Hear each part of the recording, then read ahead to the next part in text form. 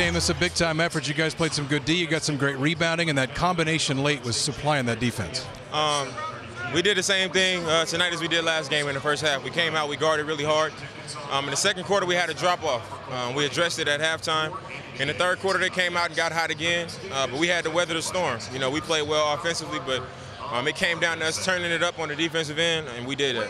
The ability of you and CJ to read the pick and roll out top and either split it if they hedge it hard or move around it, or if they give you too much room, take the outside shot. How effective has that become for both of you guys? It's become really effective. And, you know, it's not just because of us reading it. It's when you can trust Mace in the middle. You can trust Ed in the middle. You can trust Noah in the middle, making that swing pass to the weak side.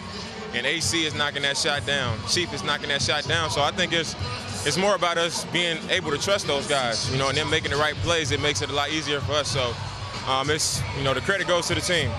10 assists, no turnovers for you. That's a pretty good ratio. I mean, I've been turning the ball over a lot more than I would like to. It doesn't help our team, and I'm glad tonight I was able to, you know, finally get a game with 0. How about this guy, Ed Davis, next to you? What he did tonight, double-double for him. Man, big time. You know, a lot of the stuff that he brings to the team, it may not show up on the stat sheet, but, you know, it means a lot. You know, tonight was one of the nights that it did.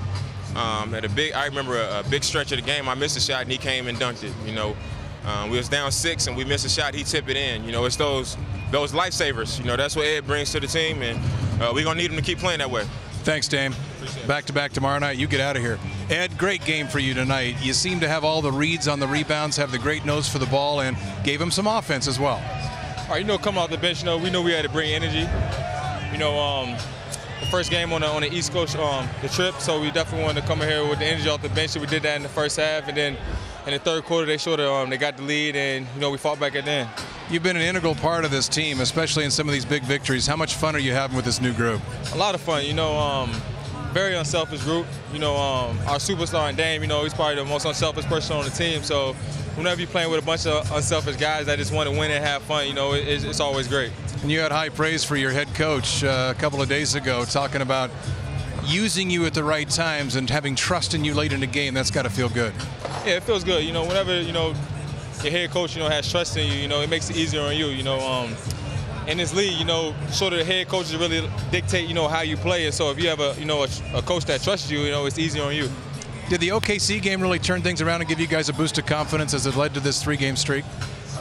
I wouldn't necessarily say that. You know, I think we've been playing, you know, fairly well this whole season, but it was just another a good win, and especially one at home that we got. But, you know, we had some few good wins this whole season. Thanks, Ed. Good luck tomorrow night.